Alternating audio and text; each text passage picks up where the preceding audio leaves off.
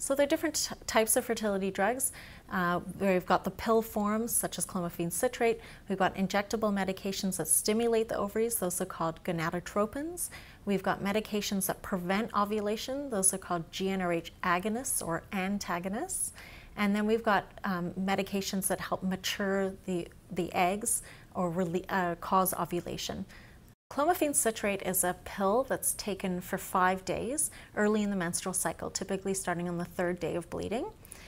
This medication is used to induce ovulation in women who don't regularly ovulate, and it's also used in women who have regular menstrual cycles to help them produce more than 1 egg that month. Clomiphene citrate works by acting on the estrogen receptors in the brain. It tricks the brain into thinking there's no estrogen around, so the brain sends a signal called follicle stimulating hormone, or FSH, to the ovaries to get the ovaries to produce an egg or a follicle in an egg, in some cases more than 1 egg. While most women who take clomiphene citrate don't have any side effects from this medication, there are some common side effects that are related to the fact that the brain thinks there's no estrogen around. So those include headaches, nausea, bloating, breast tenderness, and in rare cases, a disturbance in visualization. And a known complication is that of multiple pregnancy or having more than 1 baby. It is not uncommon also for women to have enlargement of the ovaries, and that's an expected outcome in this situation. And sometimes women might develop hot flashes while taking this medication and might have abnormal uterine bleeding. All of these symptoms resolve quickly after stopping this medication. Gonadotropins are injectable fertility medications.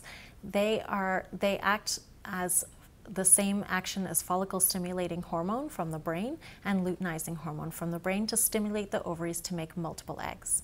They are used in some situations to induce ovulation in women who do not ovulate regularly, and we also use them to make women release more than 1 egg, usually in conjunction with intrauterine insemination. It can also be used in very high doses in an IVF cycle to make women produce multiple eggs. The side effects of gonadotropins are related to the fact that it's an injection medication. So they are typically injected in the abdomen and also the upper thigh, and in those spots you can get redness, swelling, bruising, and tenderness. Women who are in an IVF cycle can get symptoms of ovarian hyperstimulation syndrome if they have high levels of this medication.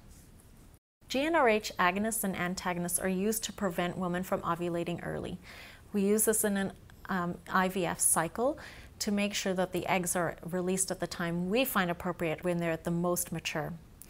Ovulation and egg maturation drugs are injection medications that are used either to induce ovulation or the release of an egg, or to help in the last process of maturation of an egg before an egg retrieval in an IVF cycle. Common side effects are related to the fact that they're injection medications. So again, pain, tenderness, bruising, and swelling at the injection site. These medications are given approximately 35 hours before the egg retrieval in an IVF cycle. And the timing of this is very important because this is the ideal time for the ultimate maturation of the egg, but without the release of the egg occurring. Women commonly ask about the risk of birth defects while taking fertility medications. While there has been some association between abnormalities in the fetus and those women who took fertility medications, it is unclear whether it's due to the medications themselves or the fact that couples with infertility are more at risk of having a child with an abnormality. The risk of abnormalities in a fetus does increase with a woman's age, and this is another thing to consider. Another concern of patients is the risk of ovarian cancer while taking fertility medications.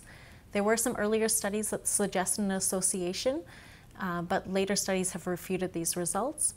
We do know that women with infertility are at higher risk of having ovarian cancer, and those women who never have children are at higher risk as well. This may account for some of those studies in the past, but there's no recent evidence to suggest that ovarian cancer is associated with fertility drugs.